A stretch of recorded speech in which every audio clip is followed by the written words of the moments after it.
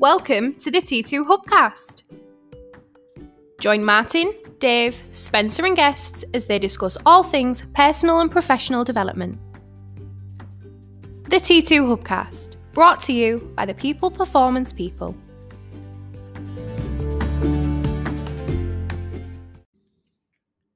So welcome to the T2 Hubcast with me, Martin Johnson. I'm on my own today in the Hubcast room, which is great. It's a nice sunny day. And it gives me just 15 minutes or so to talk to you all about a particular subject at the minute that we're talking a lot to our customers around. It's separating opinion, some might say. It's a challenge for many organizations at the minute, and it's the fundamental topic around inputs versus outputs versus outcomes. Now, the first thing to sort of mention on this is it's really important to sort of put to bed a myth that I think has been surrounding this topic for a number of years now. If you think about it, traditional leadership and traditional management over the past 30, 40 years has been very much hierarchical command and control and very much focused around you achieve a certain amount of inputs or you complete a certain amount of inputs that we require you to do. And when you do that on command, the outputs will come and we will be happy. So management by inputs has been a very traditional and long-standing way of leading in organizations. And I think as time has gone on and cultures have changed through the different generations, there's been more of a focus on output. So leaders should empower workers to manage their own inputs. As long as the outputs are clear, we will manage you by those outputs. So inputs versus outputs was very much a conversation for a number of years, but what was never discussed was outcomes, which is a completely different thing. So now there's organizations and the industry out there is sort of saying, well, we should measure people by outcomes. That's the ultimate sort of empowerment. That's the ultimate culture of empowerment. When you just solely say to people, these are the outcomes, the business outcomes we want you to drive. And however you do that from an inputs and outputs perspective, that is down to you. Well, I don't think it's as simple as that. I think it's entirely situational, and there is an absolute time and a place for managers and leaders to manage inputs, outputs, and outcomes.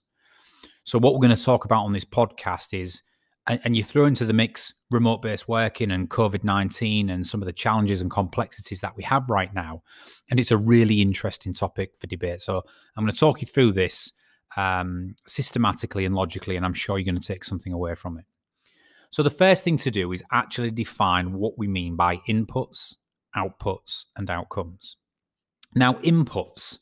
So these are the inputs that our employees put into their job role or into the workplace that drive output. So let me give you an example. Different types of inputs would be decisions that we make, the actions that we take, and the activities that we undertake. So things like decisions, actions, and activities are inputs. The fundamental things we can possibly do physically on a daily basis are our inputs. And the input should be very much centered around driving the right outputs for our role. So what are outputs? Well, if you think about it, if inputs are decisions, actions, and activities, the outputs will be the results of that input.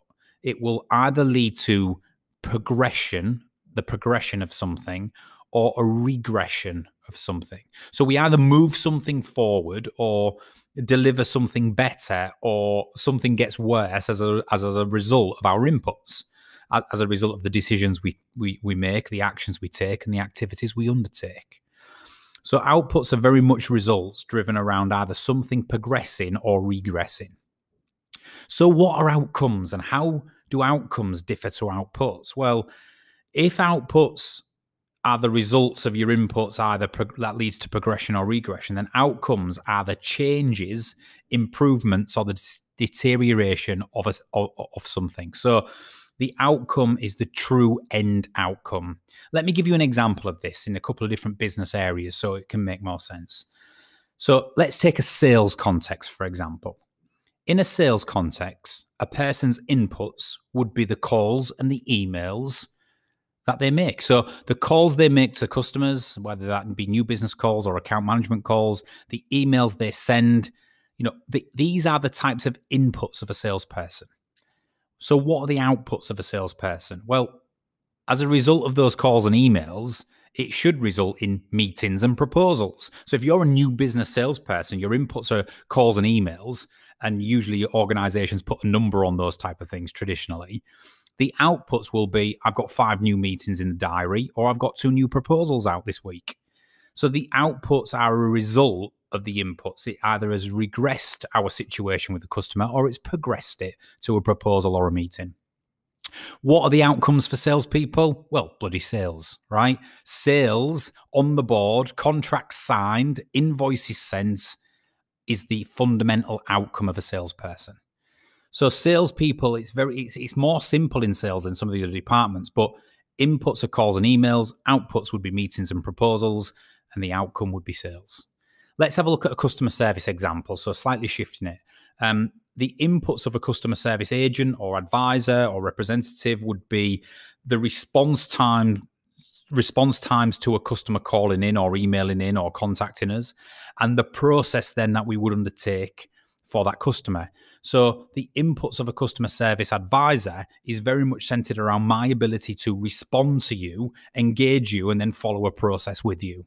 The outputs for the customer service advisor would be resolution. So if I can resolve a problem for you or resolve an issue, then that would be the output. What is the outcome? It's a happy customer.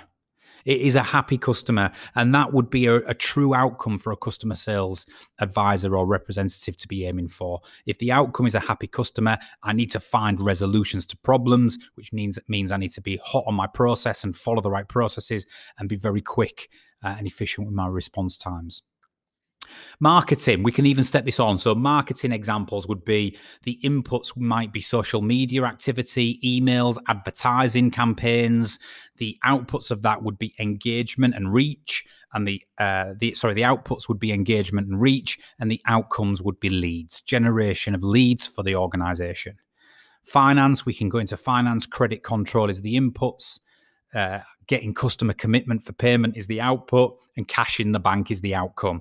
And you know what? We could go through every single department of an organization and talk about the difference between inputs, outputs, and outcomes. But I think you're getting the gist.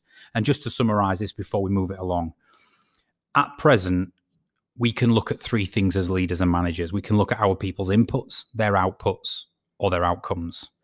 Inputs are simply the decisions, actions, and activities they undertake. The outputs are the results, which will either result in progression or regression of a situation. And the outcomes are the tangible changes, improvements, or deterioration of that situation. Now, fast forward to this year and COVID-19. It's been a really challenging time. A lot of organizations have found themselves having to completely remodel the way they work. They've had to send people home for home-based working. They've had to keep some people on premise. We've had a hybrid of worker. It's led to managers not being in the physical proximity of where their team are, and it's created a number of challenges. But what we're seeing, and the reason for this podcast is this: we are seeing a number of managers regress back to managing by inputs. Now, as I made a sort of statement at the start of this podcast saying over the last 30, 40 years, we've gone from traditional thinking around managing people by inputs and they'll do as they're told and the outputs and outcomes will come, into empowerment of cultures and our employees around, we'll measure you by outputs and outcomes, and it's up to you what inputs go into that. Well, that's all well and good saying that, and it's all well and good saying that we want to be an organization who manages by outcomes or outputs. But it's not strictly true, because it should be situationally relevant to the department, the person, the task at hand, right? So here's a couple of things to talk about as we go forward and we have these complexities to manage. What is making managers gravitate back towards inputs? Well, let's think about the current situation. Number one is proximity. Proximity is an issue. For people who have worked on-premise, on-site, in the same proximity of their teams, they've been used to team meetings every Monday, every Friday, managing people in an office space, sat at the same desk space sometimes. When you take that away and you've got remote working, it's a change, and the proximity is or the lack of proximity is causing a problem. It's causing a trust issue. We're seeing a lot of managers have a trust issue with their employees' response times working from home. If you shouted across the desk or you emailed somebody in the office, you could usually drive a response within 5 minutes. And if you didn't, you could shout over or walk into the office and say, why aren't you responding to my email, right? You don't have that luxury now. So when we are experiencing employees who are not timely in their responses, it's creating a mistrust or a lack of trust sometimes in their managers.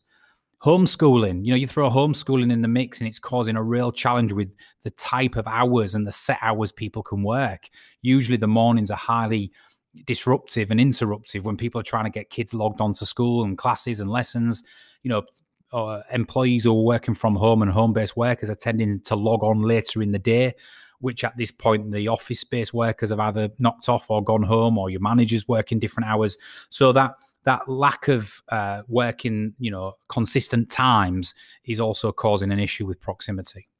The second thing that's causing a little bit of anxiety towards managers managing inputs more is business performance. So COVID and the recession is well and truly gripping, and some businesses are flying and doing really well. Some are not. And if you're operating in a business that's not performing well, there'll be pressure right from the top at the moment to perform. And that's then leading managers to become more focused on inputs and what people are doing almost on an hourly basis. The third thing to think about is the cadence of Teams and Zoom meetings. And what I mean by cadence is the regularity of them. We seem to be going Teams and Zoom mad. And I never thought that I'd experience this, but you get sort of Zoom fatigue, right? You spend 3 or 4 meetings in a row on a Teams or Zoom call and you're tired. Your eyes are sore, you're mentally fatigued. And I think because managers and leaders are checking in more than they usually would via Teams and Zoom meetings, it only takes 3 meetings into this week when we no longer can talk about outcomes and outputs, but we have to start really talking about what you're doing. It almost feels like a bit of a reporting call. So the focus tends to go on inputs more the more Teams and Zoom check-in stroke meetings we have. The fourth thing is uncertainty and anxiety. Of course, COVID-induced anxiety is happening all the time. The unpredictable future, the not knowing, is causing a lot of managers and leaders to procrastinate, to worry, to become anxious themselves as a person, which then leads to a management style probably of being overly analytical, overly questioning and focusing on those inputs. And finally, the final one, which most organizations won't like to admit it, but it is the truth, is leadership. Senior leadership from the top, board level executives, when their communication is poor, when their tendency is to micromanage their managers, it only rolls one way, and that's downhill. When that need for control, to wrestle back that control as a result of some of the things we've talked about, a lack of proximity, poor business performance, right, uncertainty, when all that starts to go into the melting pot, senior leaders have a wobble. And that's where their communications become more directive and more micromanaging of their managers. And the managers then feel under pressure, so they pass that on. And then we start talking about inputs on a daily basis. So there's a few things there going on, and we've got to understand and embrace that. We're only human. And as a result of that, we've got to understand that this is entirely natural and we're all experiencing this. So coming to the final point I want to make on this podcast, what is the right approach? Is it the traditional approach of you manage by inputs and you let the outputs and outcomes take care of themselves? Is it actually we need to empower our people? We're better than that. We need to either manage them by outcomes and outputs and not worry about the inputs, let them decide on that. Well, the answer is there is no one size fits all. And anybody who stands here today in 2021 and says we are a measurement by outcomes only business, we are an empowering organization who will only stipulate the outcomes and then we get out your way. Anybody who says that is probably embellishing the truth of the reality of what is actually going on in their organization. And likewise, anybody who says, no, I'm old school, we're old school, in the nature of what we do, you have to measure by inputs. You have to have an eye on inputs. That's an embellishment of the truth as well. The reality is it is situationally relevant. For example, I would always say as a rule of thumb, as a good working practice, work backwards from outcomes. That's the first salient point I want to make as we start to finish this podcast. Work back from outcomes. Where you can, try to measure and manage your people by outcomes only. So, salespeople, I am going to measure you on sales. Customer service people, I'm going to measure you on happy customers and feedback. Marketing, I'm going to measure you on the number of sales leads or general leads that you bring in to this organization, or how much you raise our brand awareness.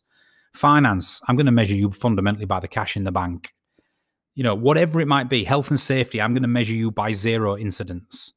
Whatever it might be, outcomes is a great way to start. And that's what I think as a lead in modern day, given the generational shift, most organizations should consider as a starting point. You work backwards through outcomes. However, when the outcomes aren't there, as business leaders and owners, we have to work backwards to outputs. And here's the thing I'm saying here, work back from outcomes, but don't jump straight to inputs. If anything, sit in outputs and coach outputs as long as you possibly can. Only focus on inputs for 2 reasons: where there is persistent underperformance, or when we're crisis management, when we're in a crisis and we're managing a crisis. So 2 reasons: persistent underperformance or crisis management. Then we should absolutely wrestle back some control on the inputs.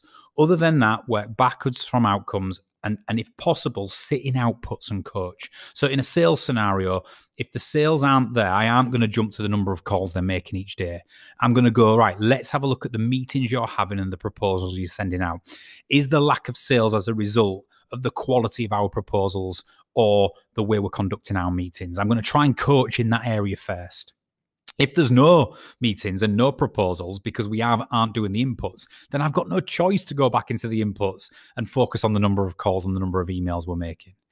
If I'm working with marketing and there's no leads coming through at all, we are generating no leads and we're spending an awful lot of marketing budget, then let me look back into the outputs. What campaigns are we running? What engagement are we getting from them? And who are we reaching and targeting? Let's focus in that before we go back to the basics of actually, let me check the social media posts we're writing. Let's have a look at the email content marketing stuff we're doing over email. Let me actually inspect our ads, all that type of stuff. Let's try and coach the inputs first. And if we do that, then we're going to start with empowerment and trust, and we're going to hopefully go a long way to building trust and rapport with our people. But as a manager or leader, make no mistake, we reserve the right to work back through to inputs if the quality of outputs is not there. So for me, it's a big myth, this. We have to transition to outcome-based leadership only. We have to empower and trust our people, be clear on the outcomes and get out of the way. I think starting at that point is a really great point, and it does go a long way as long as the outcomes are achieved. But when they're not, we have no option but to work backwards through to outputs and, if necessary, through to inputs. And that is just great leadership. It's situationally relevant for that situation. So anybody out there who feels like they're overly micromanaging at the minute, or they're lifting the covers up on their people's inputs, just ask yourself the question: is it justified in the context of this person's outcomes are not there and their outputs are also not of the standard that we need? If the answer to those 2 questions is yes, then you are rightly focusing on the inputs, and that is what great leaders should do to drive up performance or turn around a crisis.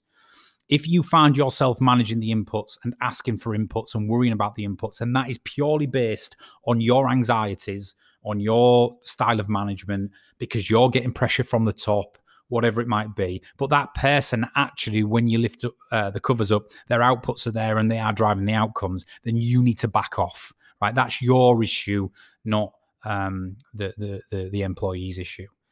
So the conundrum is this: understand what inputs are versus outputs versus outcomes, and understand what they are in the context of your department or your area of expertise.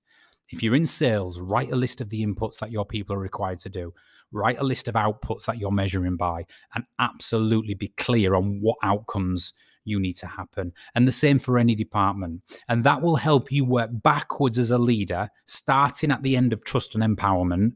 Here's the outcomes. If the outcomes are there, I don't care. I don't give a shit. You can work 1 hour a day, have 1 proposal in the pipeline. I don't care. If your outcomes are there, your outcomes are there. if the outcomes are not there, work back through to inputs only. Try to sit in outputs and coach outputs before you get involved in inspecting the inputs. That's what great leaders do. But if performance isn't there and you're not getting what's required, have the courage and conviction to work back through to inputs. It's not a dying thing to look at the inputs of your employees. It's absolutely not. It's imperative, as long as we're starting and working backwards. And just be conscious right now that there are a number of things, like I said, that are thrown in the mix that are absolutely causing leaders to overly focus on inputs.